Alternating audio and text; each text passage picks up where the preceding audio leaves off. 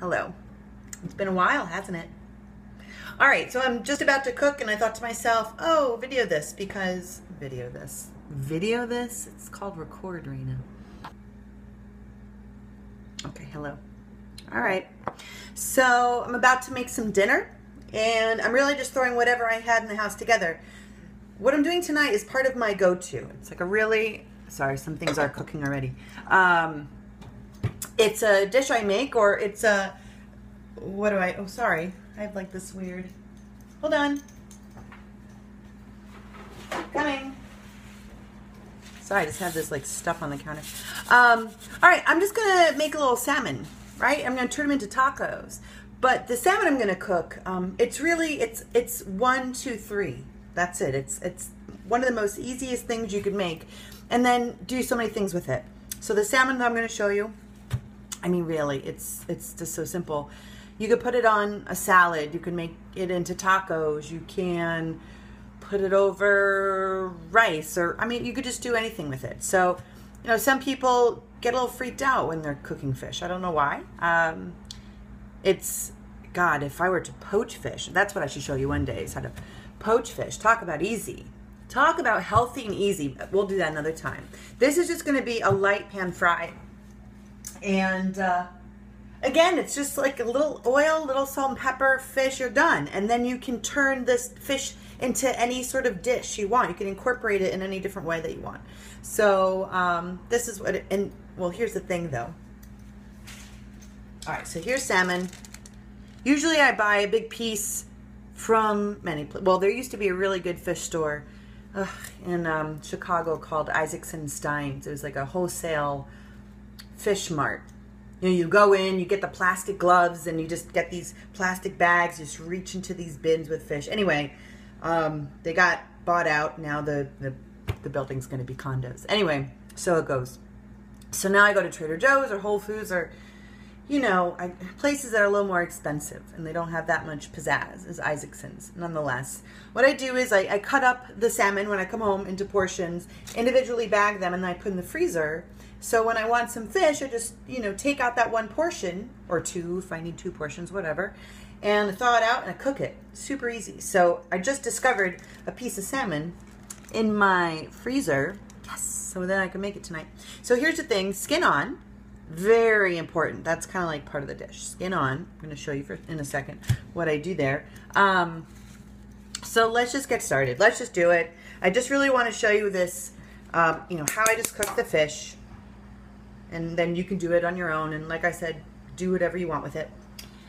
So I'm probably going to stop this because, you know, I'm not going to keep on recording myself while the fish is cooking. It's going to take a little bit. Not too long though. So I'm just going to show you the beginning part and the end part-ish. So, you know, everyone's stove is different. I'm going to start on a higher flame and then I'm going to bring it down a little bit. So my stove runs a little higher, so it's like when you put it on low is really medium, right? It's off a little bit. So anyway, I'm putting it below medium, so it's like medium high right now. And that's gonna heat up. And now I'm gonna take grapeseed oil, right? Because I'm going to be cooking the fish for a while, and I'm gonna use, you know, high heat for a little bit, and grapeseed oil is perfect for high heat. Do not use olive oil. Don't use olive oil. There's only sometimes where, some situations where cooking with olive oil is fine. Just cooking some black beans over there. I'll show you later. But not for this kind of thing. So grapeseed oil, and I'm just going to use, God, that wasn't even a lot. That was like not even half a tablespoon. Again, we're not deep frying anything. I'm just pan frying.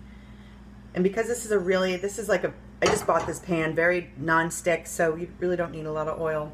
So letting the oil heat up, and what I like to do is put a little salt in the pan after it heats a bit,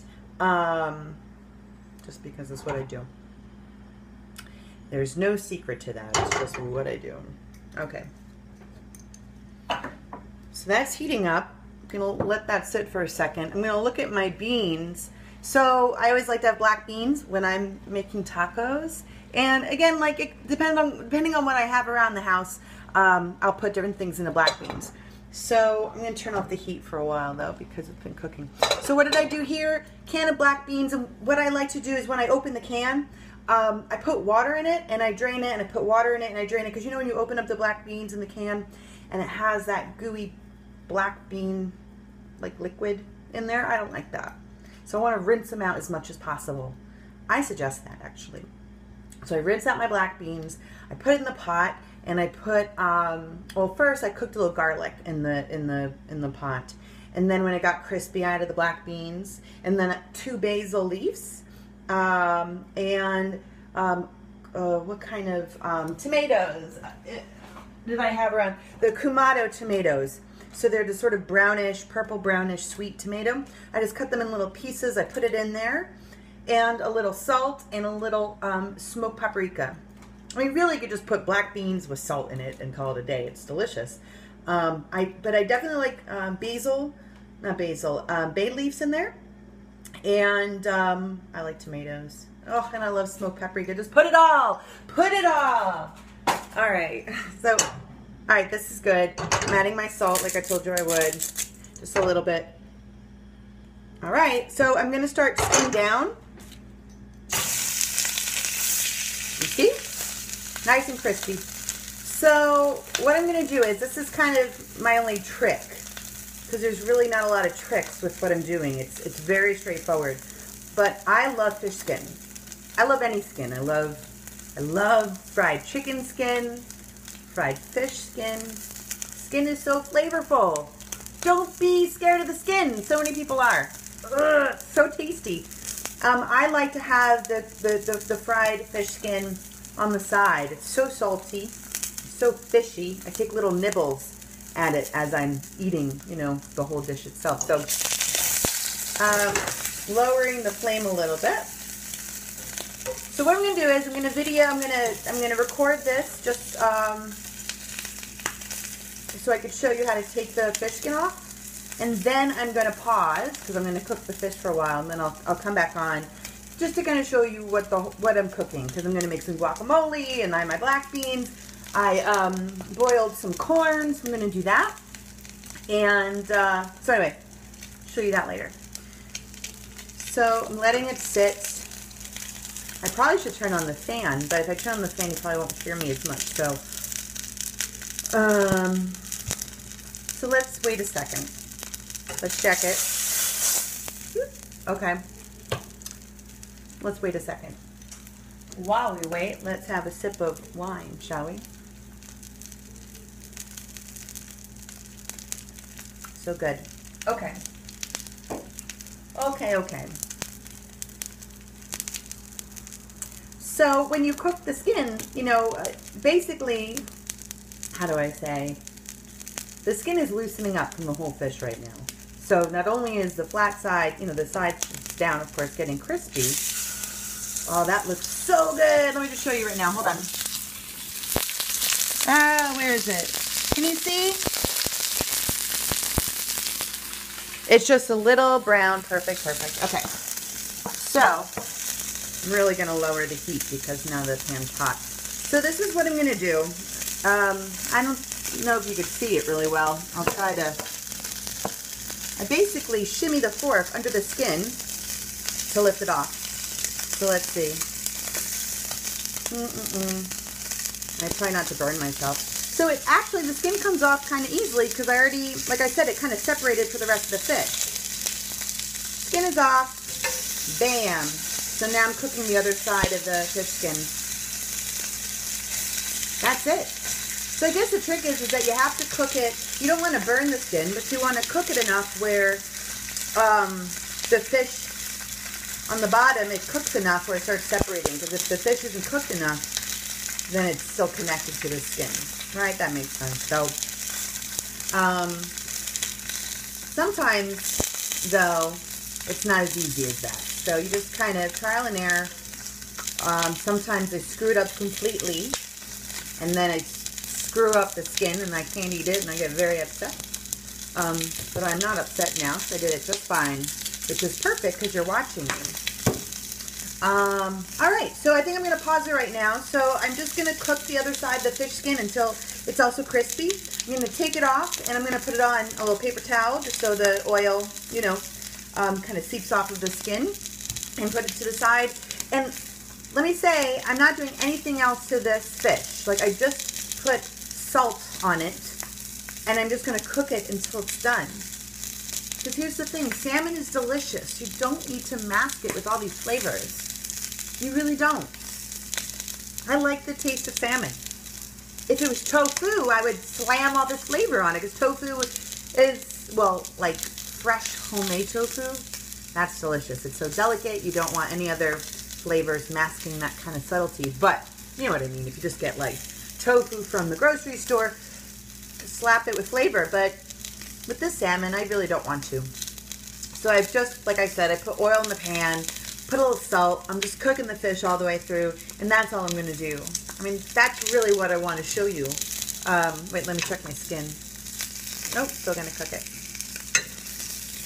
And like I'm doing tacos, which I'll show you, but sometimes I just make, like, you know, a bed of arugula and spinach, and I put the salmon on top, and I put feta cheese, and sometimes toasted walnuts, and onions, and all this stuff, just like whatever you like on top.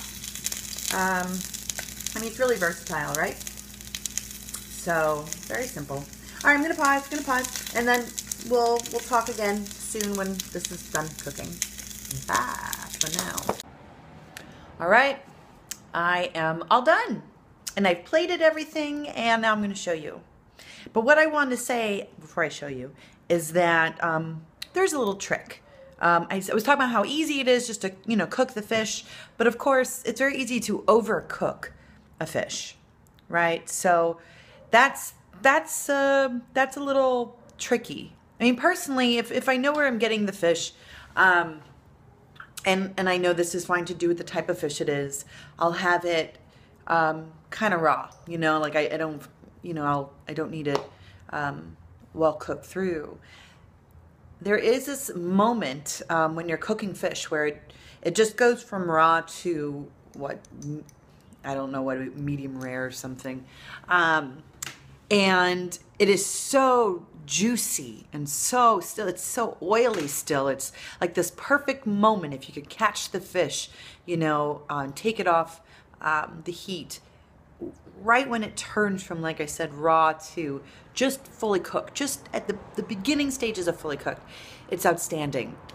What I did is I ended up cooking it a little longer. I got a little distracted. I didn't overcook it by any means, but it's not that perfect succulent, you know, moment I just described. However, it's very good. So that's something to take note, and that's just trial and error, just like figuring out, you know, how long you have to cook it, checking it every once in a while, touching it with your finger, right? Food is a really tactile thing when you're cooking to know if it's done or not. So I guess that's something to pay attention to. So, but if you overcook it, you don't have to eat it. I mean, you don't want to waste the food either, but you know, it's not the end of the world. Okay, let me just show you what I made. Ready? So,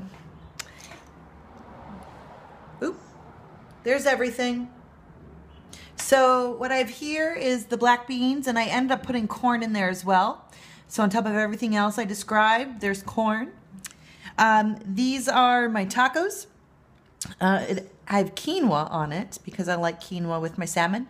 And I don't normally put sour cream on my tacos like this, but oh, I love sour cream, and I ended up buying it for some reason, and the brand I bought was Daisy's, which really is such a delicious, delicious brand.